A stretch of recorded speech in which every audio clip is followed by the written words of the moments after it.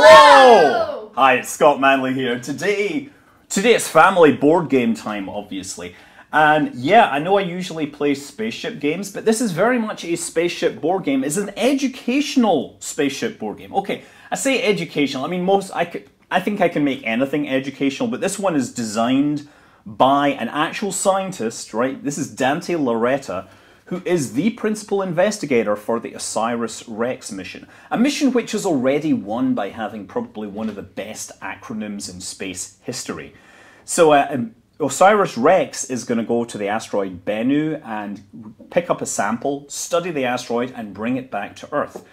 And the goal of Xtronaut is to build your own missions using the cards to assemble rockets and then send them on those missions so you can get data points and eventually win the game. So this was actually a Kickstarter run by Dante, and he's actually just started another Kickstarter for another science-based game called Constellations. So how the game basically works is you're obviously trading cards and you're trying to put together a rocket to complete this mission. So you need a first stage booster, a second stage booster, and then a left and a right fairing. And trust me, you will forever find that you have one fairing but not the other. Now the mission cards themselves are kind of nice. They basically tell you what is required to do to complete the mission. So this one says you either need an orbiter or a lander. You need to have 16 kilometers per second of delta V. You can use Earth as a gravity assist, and then you'll get either 3, 4, or 5 points depending upon whether you use a small, medium, or large spacecraft.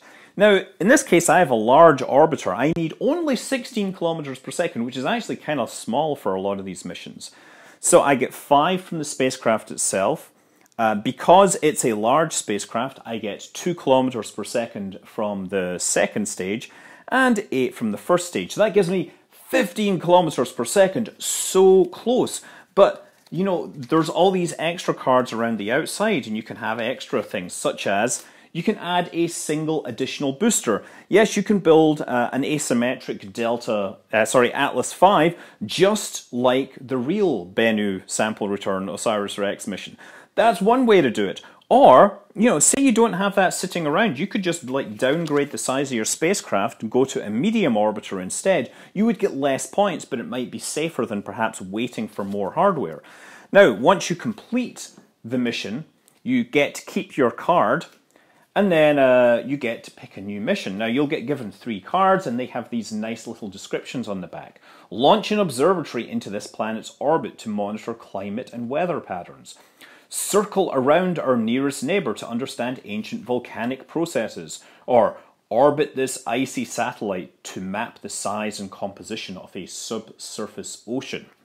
Well, I like that one, that's Europa, but the other two you can probably guess. One is a lunar orbiter, or the other is a geostationary Earth orbiter, and they have their own requirements. So now, normally you would clear all these parts away, unless, of course, you are flying the Falcon 9, in which case you get to keep your first stage boosters and reuse them. As we found out today, that actually works for real. Of course, the fairings are supposedly being salvaged. Now, say if I want to try doing a Europa orbiter with this same spacecraft, I have a large orbiter. Well, we figured out already I get 15 kilometers per second with this, but can I do better? Well, we have the one additional booster. Normally you would have up to only 5 cards in your hand, but I can use Venus as a gravity assist. That'll give me 4 kilometers per second. I could use Mars as a gravity assist maybe. And then the second stage booster, there's actually different kinds here. So this one is a 2-engine Centaur, right? So this is a single Centaur, this is double Centaur. It gives you twice as much delta V. It gives you 4 kilometers per second. So that's 4 plus 4 plus 3, right, plus 8. So that's 19. Plus 5, 24. We're still short, but look, additional boosters. You can have different sets of additional boosters on the Atlas V. Here's 5, here's 3. There's all the way 1, 2, 3, 4, 5. Yeah, here's 4 as well. But so I could just use any of these, and bang, I got myself a Europa orbiter. Europa Clipper for reals. Now, in your hand, you might get these other action cards, right? So these are things that you play each turn that you don't use them to build a rocket. For example, you can have a budget surplus, which means you get to draw 2 cards. Spare parts lets you draw 4 cards. Rocket salvage, that lets you go into the discard pile and take back a part that you need to complete your rocket. That's a very useful thing to do at times. And you can be nasty to other players. You can say that your rocket, your mission is a national priority, and that means you get to steal a part from another player. Or you could just play the government shutdown card. Yes, we all know how that works. It shuts down somebody else's mission. They can't do anything until they play a couple of these cards. Or you can financially audit another player and get one of their cards and throw the other away. These are things that make the game a game. Now, one of the things worth talking about in this is the manual. The manual is kind of, obviously, look, there's the guy, Dante, there's the OSIRIS REx spacecraft. It talks about the people that actually worked on this. Special thanks to United Launch Alliance and, of course, SpaceX and everything. It plays with up to 4 players. So you get basic rules section at the start, but then the second half is all bonus workbook material, stuff that you can actually use in an educational setting. If you want to play this with your kids, or if you want to play this with students, it has activities that you can do. It has crosswords and sheets, you know, activities to write up. It explains how rockets work and explains it within the game. So it's actually a pretty good thing if you're interested in playing something with your kids that isn't a video game and might teach them rocket science, then Xtronaut definitely stands out there as a possibility. It's not the most complicated game ever. It's not the greatest game ever. I mean, there's a lot of I have a lot of really good space games like Star Realms, or you could just blow all your money on X-Wing miniatures. So yeah, some of the other nice things about it is the game boards. They all reference real launch sites. So we have Cape Canaveral Launch Complex 40 and 41 and 40.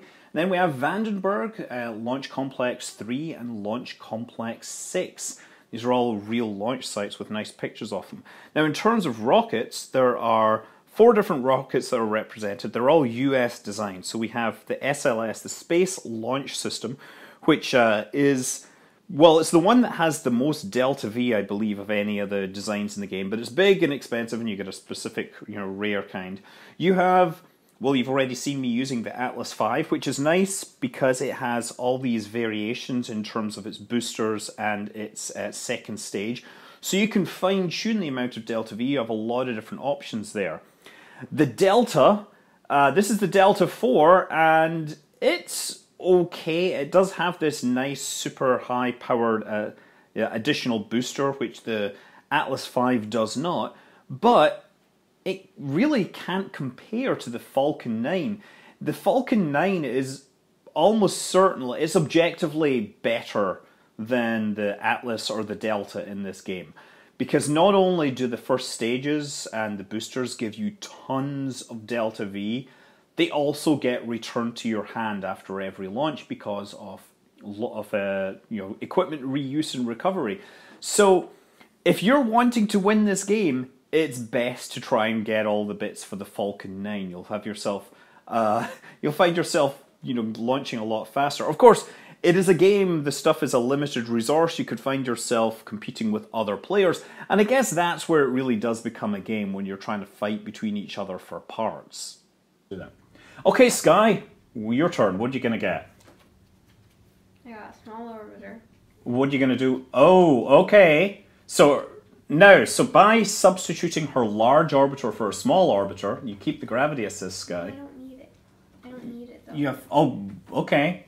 You have 22 kilometers per second on your external... It's the whole thing. It's basically the whole thing, and this is just extra.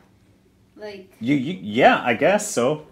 I get to launch! You get to launch, and you get 4 points. The Kerbal flies. Whoa! It excellent. lands on its eyes. Sadly.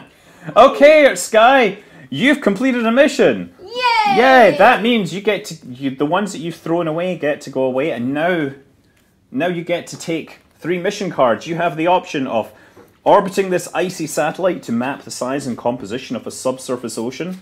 You can return a sample from this satellite to see if it has captured asteroid or fragment of its parent planet. Or orbit this small terrestrial planet and search for evidence of liquid water on the surface. Oh, this one's going to be Mars, right? I don't know. Jupiter or something. Mars! It's Mars! You're going to Mars! And we're going to try and drink the water and we're all You get to keep that as a trophy as well. Don't drink the water because of Doctor Who. Okay, Orion, it's your turn now. Okay, and got to draw a card. Okay, Yes. draw a card. Nothing really useful. But I was really waiting because I finally have a full rocket now. You have a full rocket as well. Woo! I am a terrible player at this game somehow. Oh. So now let's do the math on this, right? You're trying to launch a medium space rover, Yeah, medium rover. and you need 32 kilometers per second. Yes. So you add 11 plus 20. You've already got it. You've already got it. I don't need any. Wow.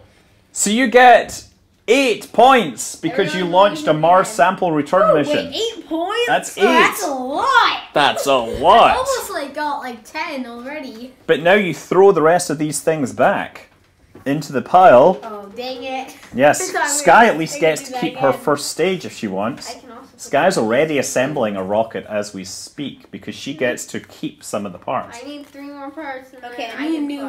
Or no, you get a new mission. You keep that for yourself as a prize. Woo! Okay, so your missions are land on the surface of this inner planet to date the ages of its volcanic flows. Or land on the surface of this satellite and search for water deposits in the polar craters. Satellite, okay? Descend to the surface of this satellite and study gases condensed from its planet's atmosphere. No cheating. Which one do you want? Remembering that you need only a couple of points. I'd do the middle Oh, one. yeah. I do the middle one. I'd do the middle one, Orion. No! Where's it to? Oh, this is easy. Yes, it's Oh, going this to is easy. Okay. the moon. I get 2 of the small, and it is 15 kilometers per second. Yes, so you got it easy. So, like, I got it. It's really easy. Okay, so you get the idea of how the gameplay works. You basically have the cards and they do all these things. It's a really simple game. It's designed kind of to be played with kids. So yeah, I think this is a cool little game. But as I said, this was originally Kickstarted. There is a new Kickstarter that you should check out because I think Dante is an awesome dude and you should check out his stuff. It's for a Constellations game. I can't really show you what that is because it hasn't been made yet. But yeah, check it out. I'm Scott Manley. Fly safe. Woo!